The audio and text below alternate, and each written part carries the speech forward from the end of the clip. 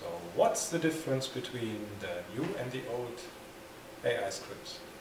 The main difference is that now there's no more in-game editor, but we are using a powerful XML editor, in this case Visual Studio, or even the free version supports it for our script commands, and it comes with the various convenience of being able to write scripts completely without having to have the game running. You have syntax highlighting, right? Syntax highlighting, also easy option to find script commands and select them from a list, and also full documentation of that specific command, so you know which parameter means what, what you can do and what is possible. Is it actually possible to make a syntax error in such a script? Not really, no, because in this case Visual Studio immediately informs you that this doesn't conform to the rules and won't work. You can of course still do stupid things, but it will be code that will be possible to be run by the game. Yeah.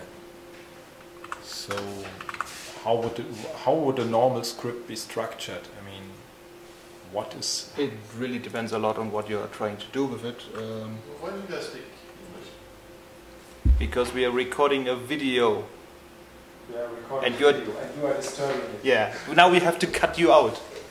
No, that was a producer, just leave it in.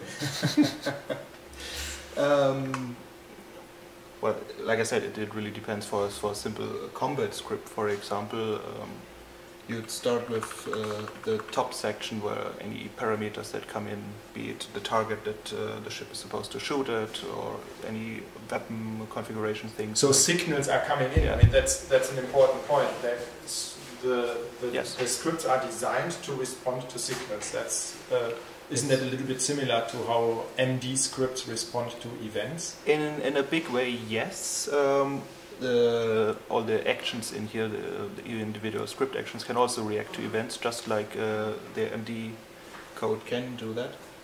In addition, we have some additional tweaks that we can obviously we can also run scripts, start new scripts, and pass in certain parameters, be that objects or just functions that we want to perform, and then in the script, of course, we can use them as we want.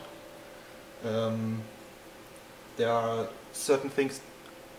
Basically, we have two kinds of actions: normal actions that happen immediately and, for intents and purposes, don't take time to run, just like a simple calculation, and blocking actions, meaning they take time, like you tell a ship to move somewhere. Yeah, sure. It's a little bit like in KC, the language that we used for the old game, where you have synchronous and asynchronous calls. From the point of view of the script, the one kind returns immediately and the other kind takes time. Exactly, and compared to the previous games, we have a much more powerful system of what should happen when such a time-consuming task is interrupted or can be interrupted.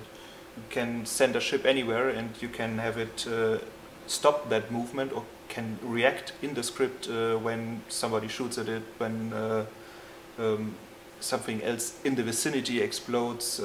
Really all kinds of options to just make it do something, but still be able to react to current events. Or maybe it receives a signal to return home or anything.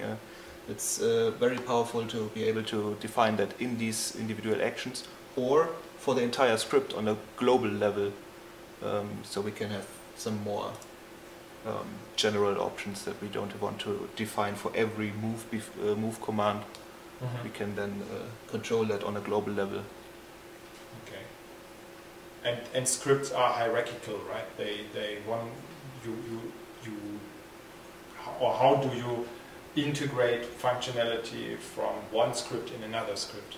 Basically, simply by just having the functionality you want that is in one script, you call it from another script.